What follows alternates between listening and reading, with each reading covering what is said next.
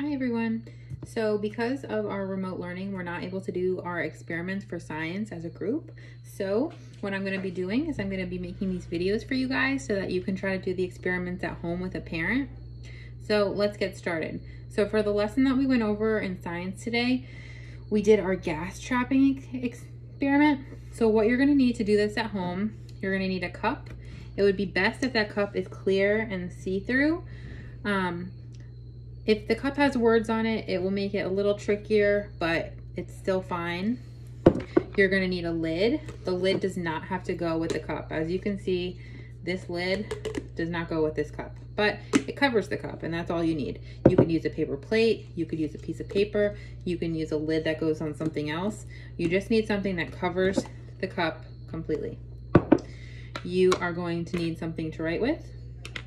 You're going to need the gas trap paper. If you can't print this out, that's okay. If you can print this out, that would be awesome so that you can fill it out as we go.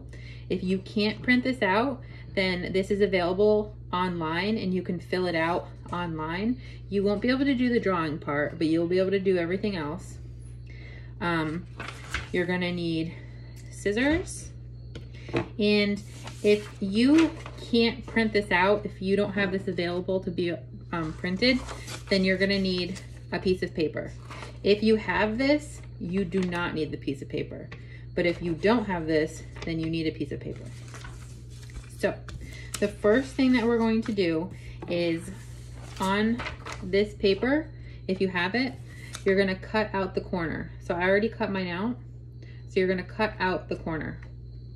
If you don't have this paper and you need to make your own, you're gonna get your piece of paper and your scissors, and you're gonna cut out a piece of the paper. It doesn't need to be big. This size is good. It just needs to be able to fit on your cup. So on the piece of paper, so as you can see from the paper that I printed, it says, can you read all these words through your cup?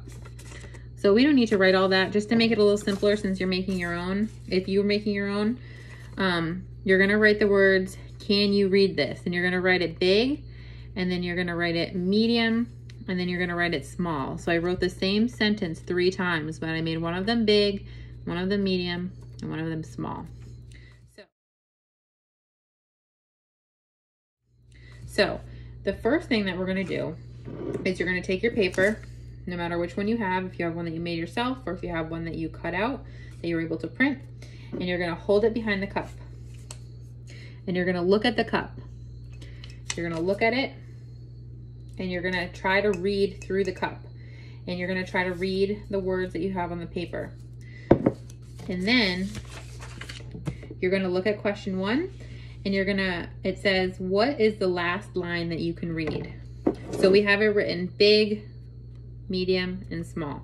So you're gonna look through the cup and what is the smallest version that you can see? So if you can see all 3, you can say that I saw all 3 lines. Or if you can only see the top one, say I can only see the top one.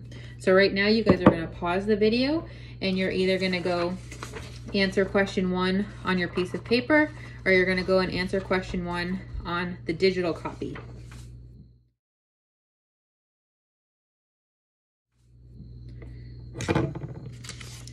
All right, so now that you've answered question 1, we're gonna move on to the next step of our experiment.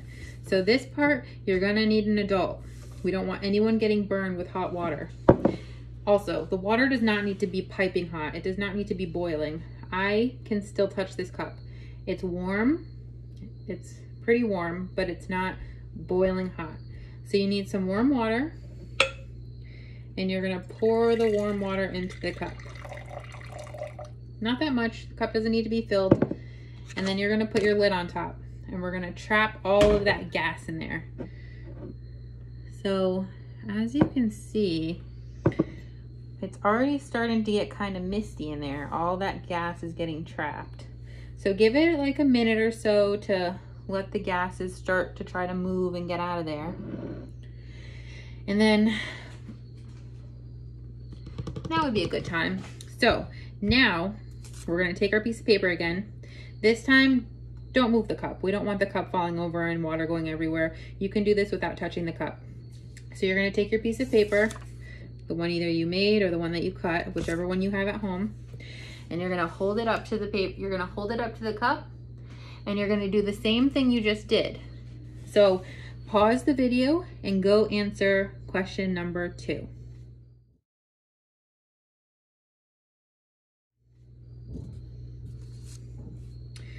All right, now that you answered question 2, I want you guys to get your observing eyes on. So you guys are gonna observe your cup. You're gonna look at it and you're gonna draw a picture of it. So if you have the gas trap paper that you were able to print, you're gonna draw your picture in this little circle. If you don't have this at home, you can use anything you want. I could use the rest of my paper that I cut up. I could draw my picture here. I can draw my picture anywhere because you guys are just doing this for fun. This isn't going to be graded. We already did it as a class, so this is just for you. So you can draw your picture on anything. So let me draw a picture quick. So you're kind of just drawing like a snapshot of what the side of the cup looks like.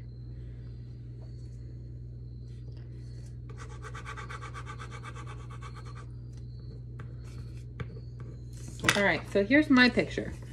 So my picture, I showed that I can see the water, and then I showed that there's like these little specks. There's these little specks that are on the side of the cup. That's the precipitation. And then I also showed that it's kind of foggy. I can't really see the inside of the cup, so I drew that it was kind of foggy. All right, next, we're gonna open the cup. We already figured out what's going on the inside, so we're gonna open it up. And you guys are going to touch the inside of the cup. What does it feel like? Touch the top of the lid, the part that was on the inside. Can you guys see where my fingerprints are? So you can feel that. You can feel that. What does it feel like? What do you think that is? What is that on the lid? So now, after you guys have had a second to feel the inside of the cup and feel the top of the lid, you're gonna pause the video and go answer question number 4.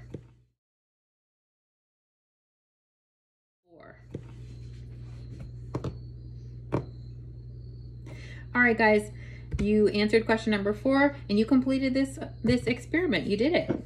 Awesome. So you guys were able to complete this on your own.